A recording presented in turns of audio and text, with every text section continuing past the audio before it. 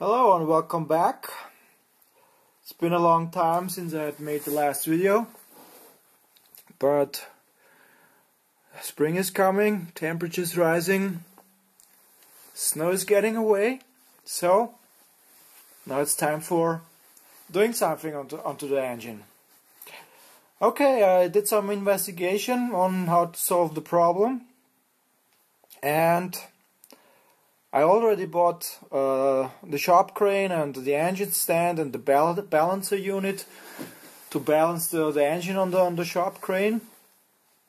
But in an internet forum, somebody stated maybe it's also possible to remove the camshaft without the need of removing the engine from the tractor. And I did some investigation and I want to show you something.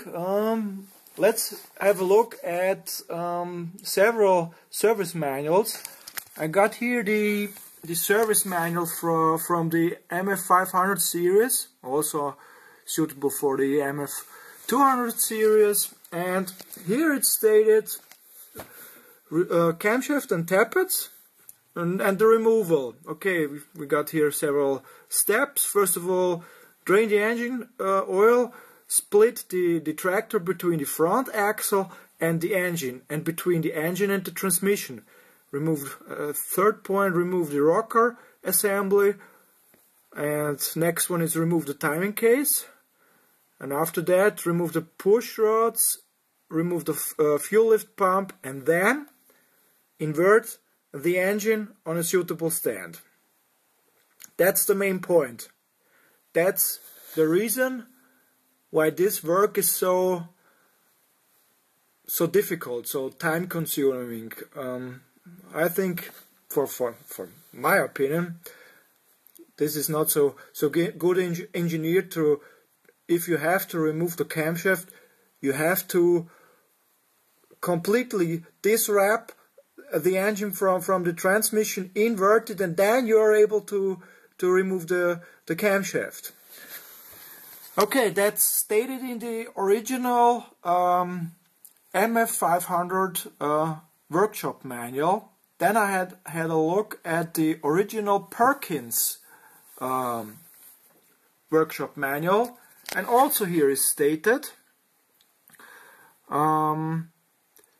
remove the timing case, front cover, timing gears and timing case. Turn the engine over so that the sump is uppermost.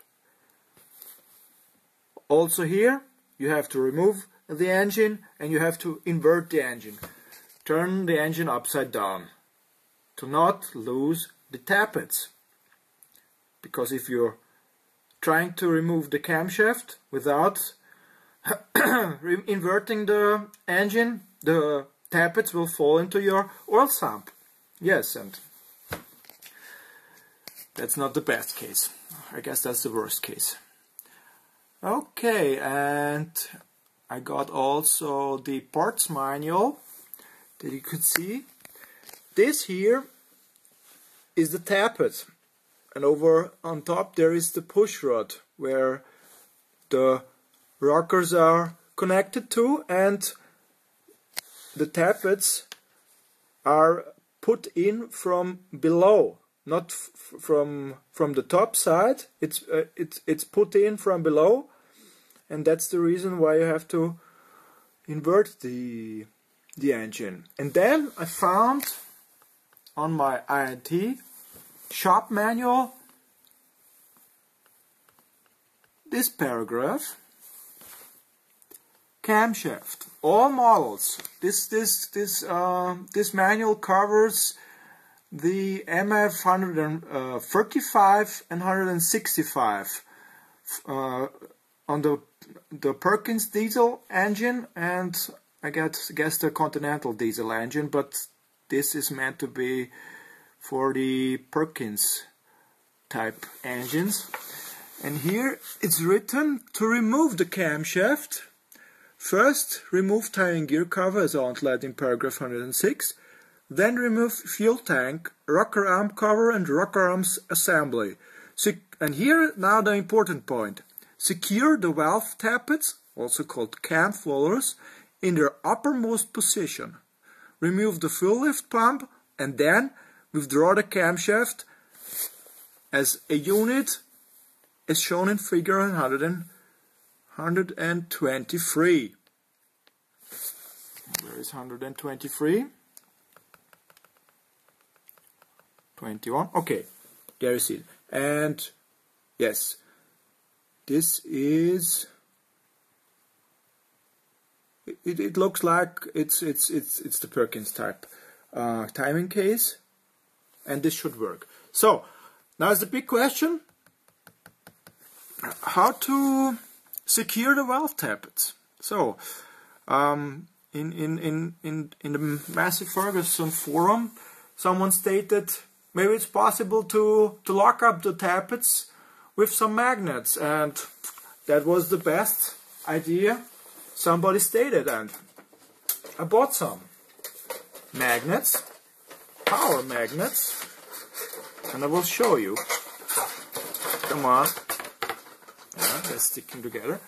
So what we got here is a diameter of 16 millimeter,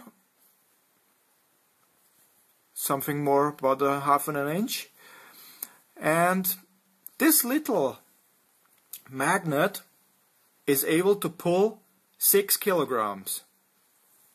In order in English, in American units, about 12 pounds. I think for that size, that's not bad. And it got also a thread inside, and I put in a threaded bar. This one is now about 1 meter. And with this, I guess I could lock up the tappets and remove the camshaft without the need of removing the engine and avoiding this horrible work. Okay, in the next video I will put in my removal assembly, my so-called, and we will see if I have success with this idea and with this. I guess it's a tool. It's not a gizmo to a gadget. It's actually a tool to remove the camshaft. Okay, on next video I will present you how it work. Okay, thanks for watching. So we're back at the Massey Ferguson 159, and I already did some work. I will show it to you. I removed the high pressure hoses from the injection pump and also the low pressure hoses, and on the other side for the power steering I removed the hoses and drained the fluid,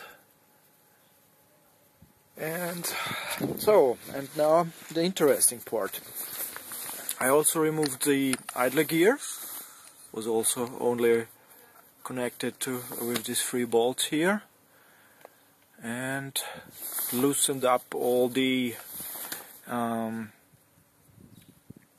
connecting bolts. I got 2 remaining bolts here to secure this timing case cover, this rear timing case cover, and let's have a look onto the idler gear. This is the idler gear.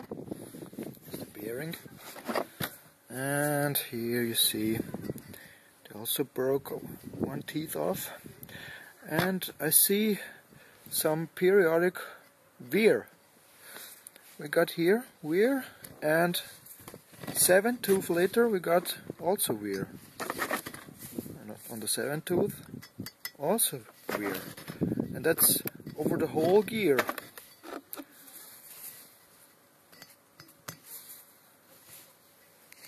There were an issue, but I don't know why and where.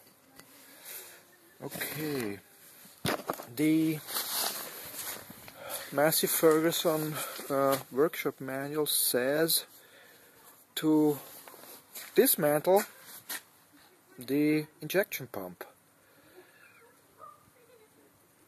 but I found out, why should I remove the injection pump? The gear is still on, and I think I could remove the timing case with the injection pump and also with the power steering pump in one piece. That saves me some time for dismantling and reworking or remounting the same parts again.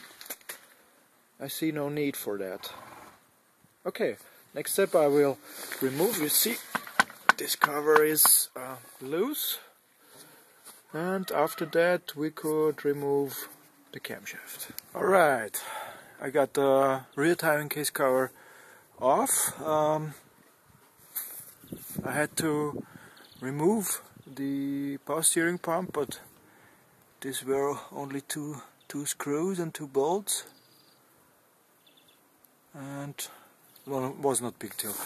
The main problem was here, this bracket of this alternator was in the way, and after the pump has been dismantled, the cover came off with no problems.